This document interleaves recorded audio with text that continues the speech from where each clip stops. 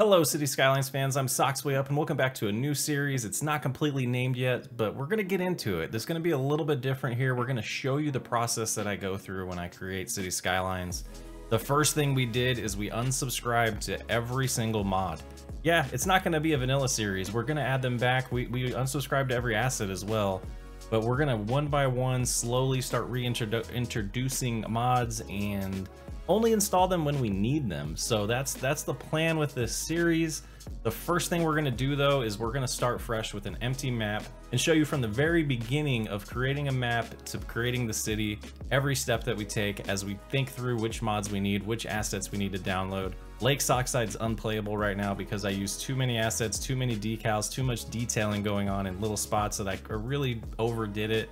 So we're gonna do it a little differently this time around. We're gonna take our time. We're gonna show you how I think through downloading things and which ones I pick from the assets or from the workshop, and let's dive right into that right now. So this series, we're gonna start recreating a city, an existing city in real life, and I haven't talked about where that is yet. It's Delta County, Michigan, or the actual city that we're gonna start with is Escanaba in Michigan, in the Upper Peninsula. Small town, they have around 12,000 population. In Escanaba itself, as of 2019, it was around 12,000. The county itself that is in the surrounding area is about 37,000 people. The focus of this series is going to be Escanaba first. Eventually we might move on to maybe recreating Gladstone as well, which is a little bit north of that. And as you can see, as we move into Google Earth here, giving you an idea of the area of the world that we're making this video or making this series in. One of the main focuses is going to be Ludington Street in Escanaba. That is one of the main hub of the commercial area, the commercial buildings that were established way back in the 1800s. There's also a nice airport. There's Delta County Airport that is in Escanaba. So now that the new DLC is out, it's really nice. We'll be able to recreate that as much as we can. Now that we got that out of the way, we're going to head on over to hypemap.skydark.pl. I'll put a link in the description. This is the website that I am using to pull the hype map off of, Google Earth or however they do it. I'm not really sure what the back end of that is, but once we get that hype map, we're going to put it into the map editor in City Skylines, start messing with some of the terrain, get it all figured out, finished up. We're also going to use the hype map website to get an image of the streets and the roads, and we can use another mod which we'll go over later on in the video that we're going to use to help us lay out the roads as we recreate Escanaba. So taking a quick dive into the hype map information tab here, you can see there's a lot of different settings that we can change around. I found for the best results to hit the auto button and then do the export at that point. After playing around with this tool for a little bit, I found that that's how you get the best results for importing maps into City Skylines. And the next thing we want to do is we want to put our PNG file for our hype map into the hype maps location here. As you can see, I'm going to put a link in the description as well for that to help you with that part of the process. Now that we got that all out of the way, it's time to jump into the map editor, create our own map, get the game loaded, and then after that, we'll import our hype map, and we need to click on the import map button first, find the map that we selected or how we named it. We did hype map 2. And there we go. It came out pretty nice so far. It's not a ton of changes we'll have to make. So the first thing we're going to do is we're going to grab sea level here. So right here. Yep. So move to sea level, adjust height of sea level. Right now it's at 40. That's a little too high. Let's scale that back. We'll find the happy place. Been messing around with sea level for a little bit. 33 was still a little too high. So let's pull it down. Let's see, 30, maybe around 30, reset sea level. That might do it. So now it's time to, kind of see if all the shore looks good and then check out our rivers. Some of our rivers might need a little bit of terraforming. I've noticed like this area here, the height map wasn't perfect enough to get sea level to just handle it. So now we're going to jump into the terraforming tools. We're going to grab the level tool, find an area that has a ton of water that's working really well. We're going to set the terrain height to that. At this case, it's 9.75. And then we're going to just even it out and just link it all up to the rest of this river so that the water can flow naturally. Get that completely done and then see what it looks like when we're done with that. Almost finished here. Just a couple more spots to, smooth out a little bit, get that edge going, and it seems to be working as I was hoping. We didn't have to do too much terraforming there, and we got this first river, the Escanaba River, finished up, so that's looking pretty good. Let's see if there's another area. That's still a little high. I wonder if we should pull the sea level down just a hair. Let's see, yeah, we're at 30. Let's drop it to 28. Let's do that, 2800. See if the game's happy with that. That might do it. I think that might do it. This river still looks okay. We don't have to go back and take care of that. That was at 9, so that should be fine. This river here is going to take a little bit more love. A lot of bends and twists in the river that's going to cause us to have really terraform this quite a bit to get it working. I decided on this river it might make more sense to add a water source, so we're going to do that here. Let's click on the water tab, grab the water source.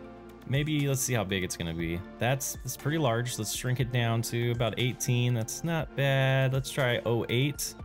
Put that there, and then we'll lower that level as well and get that flowing and see if we can't get all the water to work its way down to connect to the other side of the river. That's going to take a little bit of time, so we'll jump ahead in the video here and let you see the outcome of that.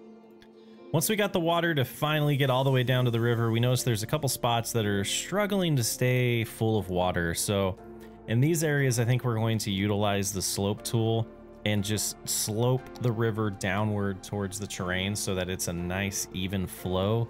I think some of the water's building up and then drying out and then releasing, and that's what was causing that issue. Some of the physics in the game aren't perfect, and we can help it out by doing this so the water isn't building up and then flowing like it should. Some of the areas where it's stopping, it's kind of treating it almost as a dam that's like letting it get through a little bit later. So some of the things you might notice when you're playing around with the water resource mods in City Skylines. So that's what we're doing here. I think we got most of the areas taken care of now. We just need to see if we can get this. Maybe that wasn't enough. Let's do a little bit more sloping here. Can't tell if it's catching up or if it needs a little bit more help. Let's do a right click there, drag this all the way down to that area where it seems to struggle. And we can see now the terrain map kind of matches. So once this piles in, all the water fills in, it should stay full of water at this point, and this river should be ready to go for this map. Let's give it a couple more seconds here. It seems like that's gonna do it though. That should take care of it. Well, that seems to take care of most of our issues. We got both of these rivers flowing pretty well at this point, and that's the first phase of creating the map in City Skylines. So now we're going to jump back into Steam, and we're going to download and install our first mod. This one's going to be a temporary mod. We're only going to use it while we're creating the initial map. Maybe we'll bring it in later on when we need to add some roads when we're getting a little confused, but I think once we get some initial roads, the main road into the first starter tile, we shouldn't need it anymore. But it is a image overlay mod that you can see is this one's called Image Overlay 2. Image Overlay 2 was created by M. Byron. It's in M. Byron 26's workshop here. It's been updated for the Airports DLC, so we're gonna give it a shot. We're gonna hit subscribe, and we're gonna get the game back up and running and see. Well, let's look at some of the steps first. There's probably a location we have to put the file. Let's see. So recommended maps, you can get it from Terrain Party, which we did not. Height map. Yep, the height map Sky Dark one is the one we use. That is absolutely the one we want. Photoshop or something to keep the image into a 15,000 by 15,000 pixels. We want to save it as a PNG. We want to place the modified image into your Steam directory, Steam apps, common, City Skylines files. Enter the game manager to enable the mod, learn about the shortcuts in the options panel. So the controls are here. We'll take a look at that in a little bit. That should be installed now. We'll get the game up and running so we can check it out. So jumping into the game here, you can see it lined up pretty close. Yeah, that's not bad. You can see some of the terrain isn't exact of how it should have been when it was created. So this might actually help us with a little bit of that. But let's go ahead and go into options. We'll go into the Image Overlay 2 and we'll look at key bindings. So what we're gonna wanna do is change the position a little bit. Directional key bindings is probably what we want. We wanna move up, so shift and the up arrow. Shift and up arrow. Shift and down arrow, and then, okay, so that is how you move it around. We want to see the scale. So shrinking the image is shift minus, enlarging it is shift 9. All right, let's give that a little shot here. Shift 9, main options, enable keybinds. There we go. All right, so shift 9, not that one, not that one. Doesn't seem to be doing anything. So it's starting to come in, but the scale's just off. The scale seems to be off a little bit. I think let's try some of the adjustments here now. And yeah, that's gonna be close. Let's make it a little bit larger then. Oh, that would be this one. And then move it over just a hair. That's not bad. But we got some areas down here that don't line up too great. But this is definitely what I was looking for. You can see here it doesn't line up completely. Some areas just not perfect, but you can see we will be able to do some of the main roads. This one didn't line up at all. We'll have to figure that out. But that's gonna allow us to start doing this. Let's shrink this down just a little bit more. Yeah, so this area didn't turn out great. And then this area here didn't turn out great. But everything else, like the scale is just off. So the idea here is pretty cool to be able to use something like this, but you can see it's not completely lining up. The complete scale of the two images was not perfect, even though they were taken from the same exact spot on the sitemap website, or the height map website. The river doesn't line up at all. I mean, that would be an interesting thing, is to try to line up the river a little bit better and see what that does to the rest of it. Yeah, the scale is just off. That's and the way it shrinks isn't really that helpful either. Not necessarily because of the mod. It's because of the image that we have. So I don't want it to sound like I'm bashing this mod at all, because it's really not. The mod's actually doing exactly what I wanted it to do. It's our image isn't perfect. So let's go ahead and see if we can line this up a little bit better. We don't have a road that we can use, so we will have to change this, but we'll do a connection there. We'll do a connection here as well. And that will get our incoming roads going there. And then some of this we'll have to play with the mods. We'll have to get some of the custom assets. The words are hard. We'll have to get some of the custom assets down that we want or installed, so that we can start doing some of these roads. I did not realize that you don't get the regular roads in here. Seems kind of strange. Two-way highway. You know, we could, say, just to get this thing marked up, we would come in here and connect this road.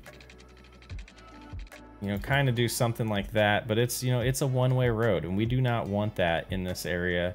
Though we could just be satisfied with this and make some changes once we get the assets down that we want. But you can see that's where it's going to be a little bit confusing, because right here we do want a two-way road, and not having two-way roads in here kind of gonna make it a little tough to do what we want to do, especially since there's not really any freeway.